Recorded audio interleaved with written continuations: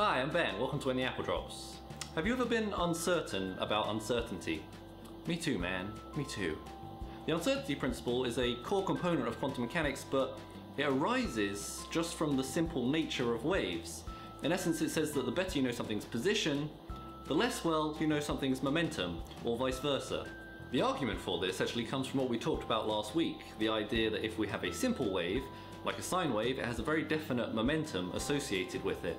But the thing about a sine wave is that it is periodic in nature and continues forever. So saying anything about where it is in space at any point in time isn't necessarily the most meaningful thing. What we can do, however, if we want to describe finite waves, is add a lot of these sine waves together and become more and more certain about the wave's position. But as a consequence of adding all these momenta together, we become less and less certain about what the actual final momentum of this wave packet is. One other thing we said last week is that if you want to know how to actually build your wave, you can do something called the Fourier transform, which returns to you the necessary frequencies and their relative amplitudes that you need in order to build this wave. And what I was wondering is, can we use these small bits of information to somehow probe the uncertainty principle and get it to sort of reveal itself to us in a way that we can actually see physically unfold?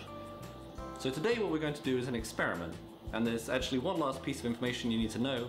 You need to understand that as we pass light through a lens, what that lens is actually doing at the focus is taking the Fourier transform of the light's intensity profile. And now what the intensity profile is if you can imagine looking into a laser beam, which I wouldn't necessarily recommend, you might understand that maybe the center of it was slightly brighter than the outside. That sort of shape of the overall brightness is the intensity profile. And the lens takes the Fourier transform of that wave shape and returns the frequencies needed to use it. And it returns it in such a way that low frequencies are near the center of the focus and higher frequencies are towards the outside. My thought is, what happens if I try and remove some of these higher frequencies by sort of filtering them out of the focus? Surely I should be lowering the amount of momenta uncertainty by taking some of the frequencies away, and thus must be increasing the positional uncertainty. So maybe I expect to see some sort of blurring or something in the final image that I produce of the laser beam. Anyway, I have absolutely no idea if this is going to work, but it might, so let's have a go. Okay, so let's get started. So what first thing we'll need obviously is a little bit of laser, and for that we will be stealing some from the interferometer. And the color of today is blue, because why not? So the laser will exit here and propagate along a flat beam through where we're going to put our optics. So the first thing to do obviously is the core component of what we want to do, which is focus the laser so that we take the transform of the intensity profile. So for that, obviously just what we need is a lens. This one's about 75mm focal length, and we're going to place that just in the beam's path. Whilst placing our goggles on, because safety. And the important thing to do is make sure that the beam goes through the very center of the lens, otherwise we get weird aberration effects. So what we've done now is place a lens in the beam path, which is focusing the laser to a point. At this focal point, we should be taking the Fourier transform of the beam's intensity profile. So what do we want to do now? We want to find a way of blocking those higher frequencies, which should be towards the outer part of the focus. So what we're going to use is a pinhole. And the pinhole we're going to use has two components. The actual pinhole part of it, which just opens and closes, and the XY stage, which it screws into and allows us to make sure it's in the center of the beam. And all we're going to do is place this at the focal point of the laser.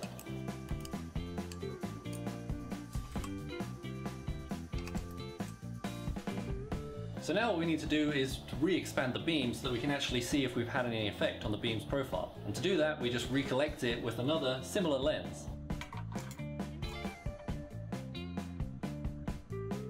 Right, so this part is the actual workhorse of our experiment. It's doing the part we're trying to study. Now we just need a way of imaging what's actually happening to the beam. So what we're going to do is reflect it and then pass it through two lenses, which will basically act like a microscope and expand the actual beam profile so we can see a little bit better what the intensity is doing within the beam.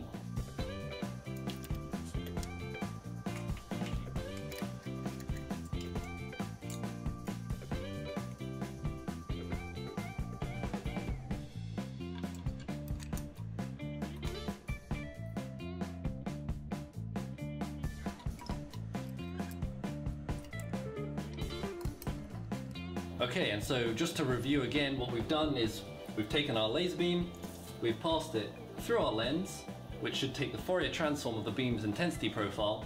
We've placed that incident on a pinhole, which we're going to use to filter out the higher frequencies, which should be in the radially outer part of the beam. And we then re-expand it with another lens, we reflect it off of a mirror, and we pass it through 2 more lenses, which expand the beam so we can actually see what we're doing. Right, so now we're ready to go. So just so you understand, that last step that I did, I was using 2 lenses to broadcast the beam into the far field. And I'm going to place the image that it creates on a sort of slanted plane, which has the effect of stretching out that intensity profile so I can better see what I'm actually doing.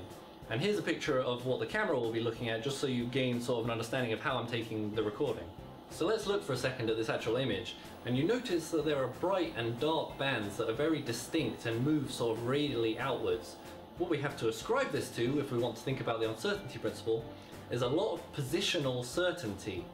So this must correspond to a lot of momenta uncertainty, or the idea that we have built this shape of the intensity profile, from the summation of a lot of different sine waves. So I guess we've come to the sort of moment of truth, the moment of the big reveal. So what I'm going to do is I'm going to close that pinhole over, and what we should see is that as I decrease the number of waves which are used to describe this image, we should lower the amount of momentum uncertainty and so increase the amount of positional uncertainty. So what we expect to see is those bright bands sort of blur. So if you're ready, good, I'm ready, okay.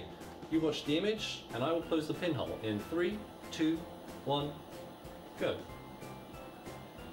Oh, hello science, nice to meet you. That's cool. It's not every day that you get to see the uncertainty principle literally unfold before your very eyes. I'm pleased with that.